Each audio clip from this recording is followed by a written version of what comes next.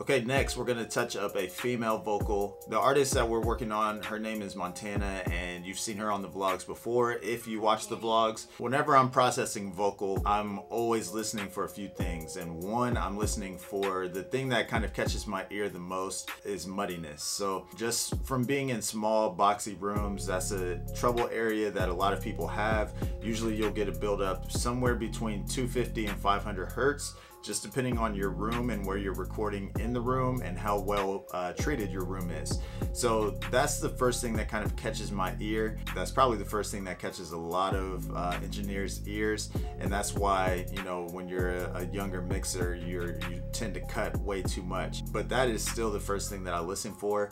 And then I also just listen for you know, how the vocal sounds in comparison to the record. I would say the third thing that I listen for is whatever reference tracks that I have for the mix. I'm listening to how the vocal in the rough mix sounds compared to any sort of reference mix that the artist may be going for. So as far as brightness or darkness, or you know, just the overall vibe of the vocal. So I'm gonna go ahead and play Montana's vocal and try to listen for, you know, is the vocal muddy? Does it sound boxy? Is there anything piercing? As far as muddiness goes, I'm listening for anywhere around 200 to 300. If it's sounding boxy, then I'm gonna start searching for somewhere between 400 and 600 hertz. If the vocal is kind of sounding nasally, like they're sick or something like that, that could be in that 5 to 7, sometimes 800 hertz.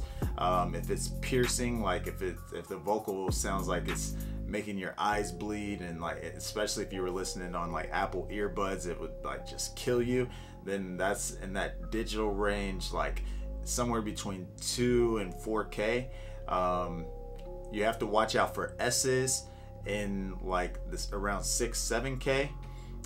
So those are areas that I'm looking at cutting if I'm hearing any of those problems.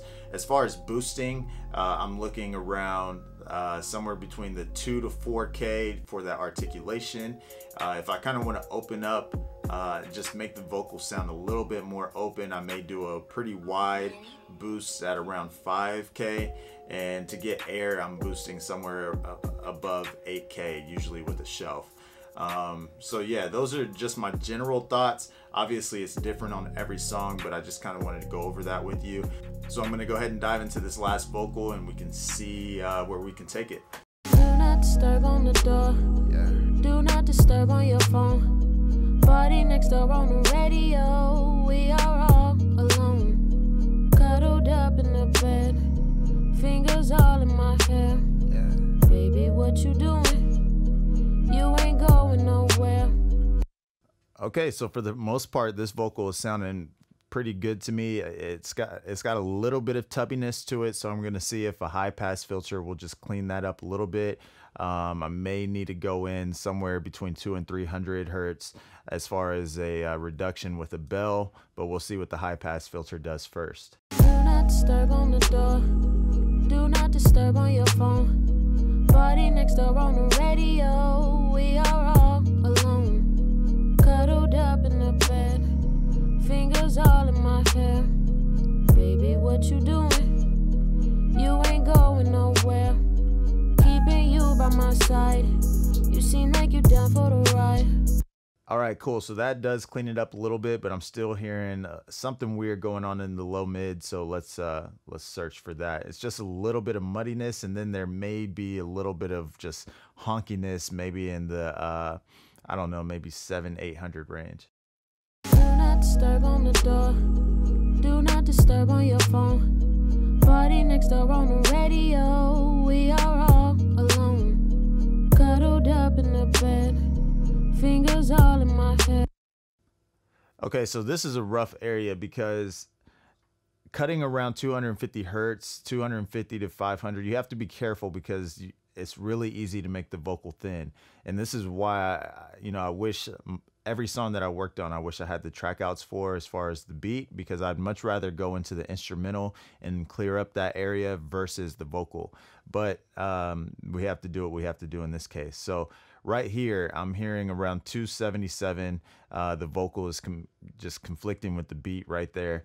And I'm going to notch this out just a little bit. Do not disturb on the door. Do not disturb on your phone. Party next door on the radio. We are all alone. Cuddled up in the bed. Fingers all in my hair. Baby, what you doing? You ain't going nowhere. Keeping you by my side. You seem like you're down for the ride. I like what's on the outside, but I'm trying to see what's inside.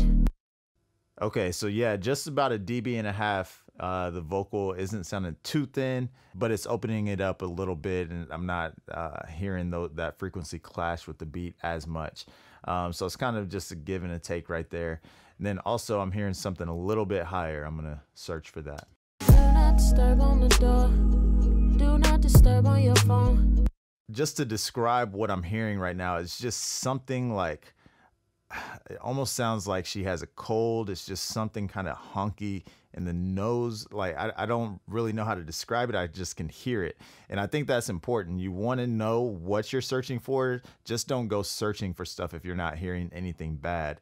But kind of have an idea of what you're searching for. So that way, when you identify the sound, when you're hunting, you know what to pull out and what not to pull out. If a sound wasn't bothering you when it wasn't boosted, don't cut it. Do not disturb on the door. Do not disturb on your phone. Party next door on the radio. We are all alone. Cuddled up.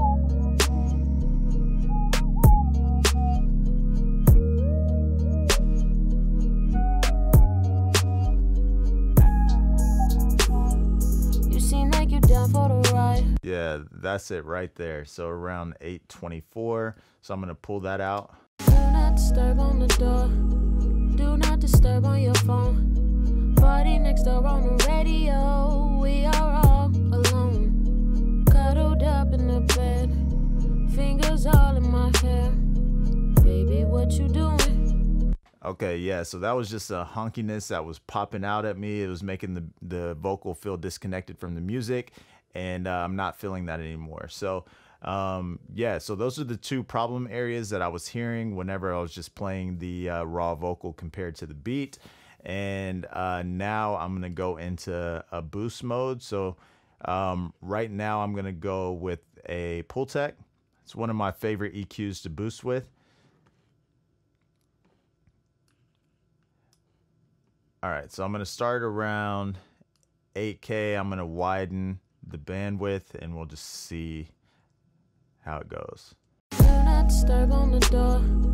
Do not disturb on your phone. Party next door on the radio. We are all alone. Cuddled up in the bed. Fingers all in my hair. Baby, what you doing? You ain't going nowhere. Keeping you by my side. You seem like you're down for the ride. I like what's on the outside, but I'm trying to see what's inside. Fuck what's in your heart. What is on your mind? Tell me what's going on. Don't wanna waste no time. Do not disturb on the door. Do not disturb on your phone. Party next door on the radio. We are all alone. Cuddled up in the bed.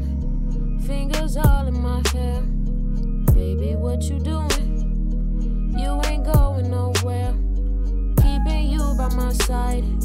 Yeah, just making that bandwidth really wide on that top end boost is kind of covering a pretty broad range of frequencies, and it's giving it that lift that I want. The vocals cutting through, getting that articulation that I always like to go for, getting some air. So yeah, it's a really simple move that I like to do with this EQ, and it sounds really good.